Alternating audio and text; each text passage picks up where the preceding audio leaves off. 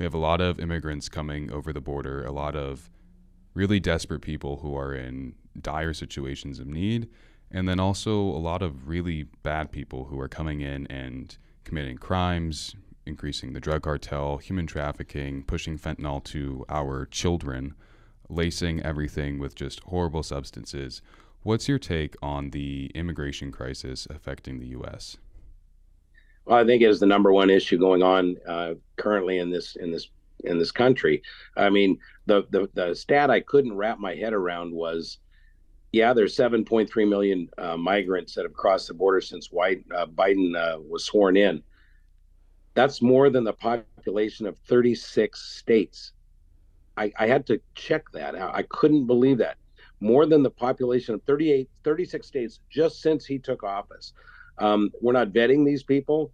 We're taking care of them. I mean, we're taking care of all these people, and the cost is just extraordinary, from housing to education to incarceration when they do get. I mean, everything is just a major cost that our great grandkids are going to be paying for forever. We have to turn it around. That is number one nationally. We don't see it as bad in Alaska. Maybe you do in Anchorage, but we don't see it as bad. But it's coming, and it's coming fast, and we have to stop this. Yeah, absolutely. I appreciate that you've also taken a crack at handling this topic with humor. And so you made an immigration related ad for Compeau's that kind of compares and contrasts legal U.S. citizens with those who've entered the U.S. illegally. So we want to share that ad with our audience right now. Let's roll that ad. Hey, it's Craig from Compeau's. If you've been listening to the news lately, the border, the drug problem, it's pretty scary. But we're celebrating here by having a huge Can-Am sale on all our ATVs and side-by-sides. We're doubling the savings. So if the rebates are $1,000, you save $2,000. If it's $3,000, you save $6,000. But there's a catch. This sale is only good for hardworking, tax-paying, law-abiding citizens in this country. If that's you, we've got your back. If not, sorry, you're paying full price. Compeau's, doing business in Fairbanks since Harry Truman was president. All right. That's such a creative way of taking on this pressing issue of immigration and something that's on everybody's mind, and then using it to promote your sale at Compeau's. Is this sale still happening, or is this kind of a dated ad, Craig? We've just introduced a new ad that's coming out. So this one just ran its course through the end of the outdoor show last week. But the whole idea is, we are giving a benefit to hardworking, tax-paying, legal residents of this country. If you're not in that category, you're paying full boat. Now, granted, we don't sell to illegal immigrants as a rule anyway, so I'm not losing any sales, but it makes people feel better about, you know what? I do pay my taxes, and I don't get a free hotel room. I do bust my butt all year, and I don't get a handout.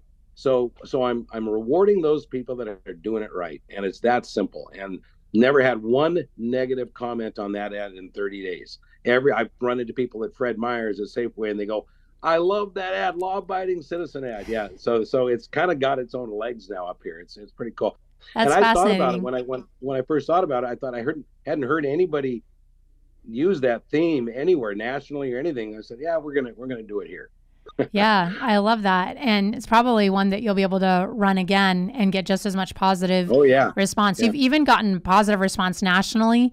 We saw the interview that you did with Neil Cavuto on Fox. And this one, this one's classic and timeless. So for those who aren't aware of Mr. Craig Compeau's national profile, you had commissioned an ice sculpture of Al Gore. Kind of think of it like the presidential busts that you see in a museum. And they did it out of ice, but it had Al Gore's mouth opened very wide. And then you ran was it the gas muffler? The truck? 460 Ford 3/4 ton with a hose coming out. We drilled a hole in the back of his neck, and so as we're playing his Copenhagen speech under green lights, he's belching out exhaust. Yeah. And so it was Cavuto. It became the number 2 story on Drudge. It was on Fox News. Got interviewed by Cavuto, but it was also on Hannity. It was on Ingram. It was all over the place. It went viral. I mean, such a profound way to show demonstrably Al Gore is blowing smoke about the climate change crisis, and you live it daily in Fairbanks, Alaska. So tell us that story.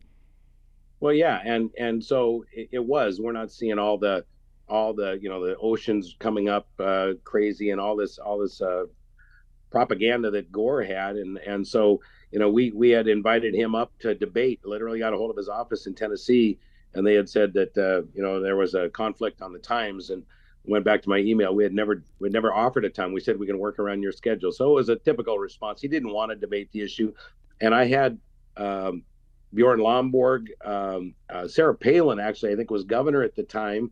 And I talked to her because we used to support her husband in a snow machine racing, and she was willing to debate him one-on-one on the global warming issue up here. And we had Professor Akasofu from the university who also was engaged. So we were trying to really use a little humor and bring this to the forefront for some real conversation.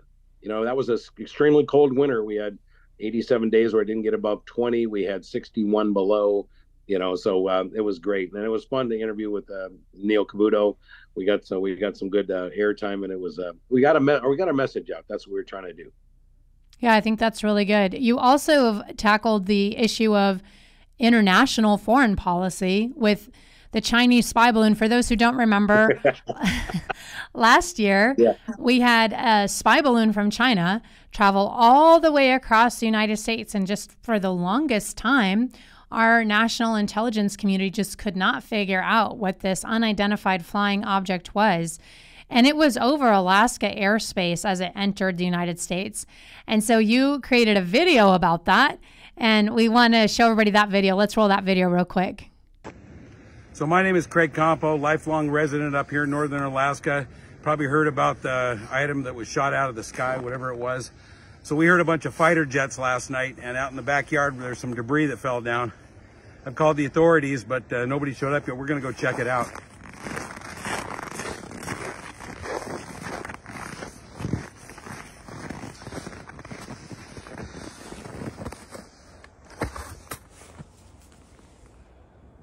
Oh my gosh. It was from China. I'll be damned. That is a phenomenal video, Mr. Craig. Yeah. What inspired you to make this video about the spy balloons? It was a Saturday at work, and it was kind of slow that day. And I walked by this was all over the news, and I walked by my secretary's desk, and I saw her laptop sitting there, and I said, this will be fun. I just made a Hunter Biden sticker for the laptop.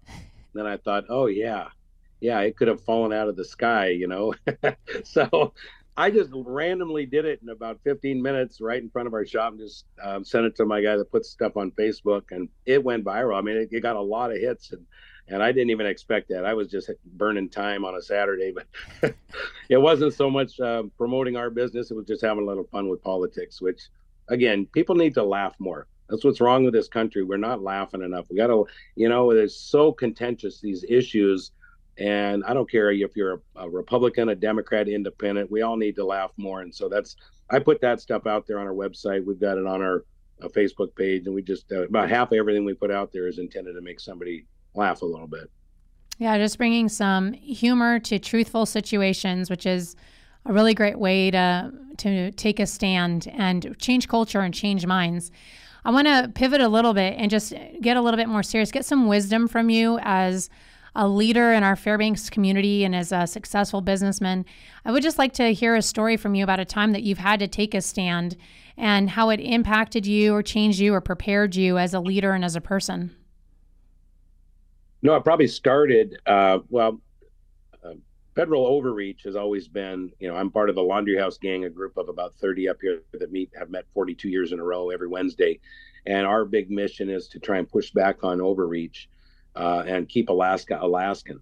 And so when Jim Wild had that case on the Yukon River where the Park Service tasered him and the guy was just trying to go put meat in the freezer, and they thought he was trying to escape to Canada. And it was just, and we got behind that guy in court. We helped him out financially. This was the predecessing case to the Sturgeon case. And so that kind of overreach where I said, that could have been me. I could have been me going out hunting with my family. And all of a sudden you're being face down in the mud, handcuffed, tasered. What is wrong here? This is not Alaska. This is the Alaska my dad, brought me up in. And so, and then the next case was the Sturgeon case. And I've seen John Sturgeon up on the Nation River for years. We never talked to each other because we're all doing our own thing. Not many people. He'd run his hovercraft. I ran my jet boat. And it was in 2007. I was up there, and that was the year he got pulled over. And John's really the one that carried the heavy load on this one, because nobody else. I shouldn't say that. I probably would have done the same thing. A lot of people would have looked at the legal cost and just said, it's not worth it. I'm not going to go boating there anymore. But he's one of us. He's one of us that would say, to hell with that. I'm not going to take it anymore, like the guy in the movie says. And John, I remember the Park Service employees telling John, his quote was, you can go ahead and do what you want to do. We've got a room full of attorneys. And he was on the sat phone with his attorney, and he said, we're going to fight this. Go ahead and let him. He couldn't even drive his boat back to the landing. He had to call another boat to have it lifted into that boat to take it back. How ridiculous is that? And that angered him enough where he says, I'm not going to let this go. And I have so much respect for John Sturgeon. And so we helped him raise $1.6 million and 2 unanimous Supreme Court decisions. So that gave us some momentum, even though the Park Service is trying to rewrite all the definitions in there and pretend it isn't so. But that was a big win. And so I was proud to be part of that. And that was probably the big one in my history, is the Sturgeon decision.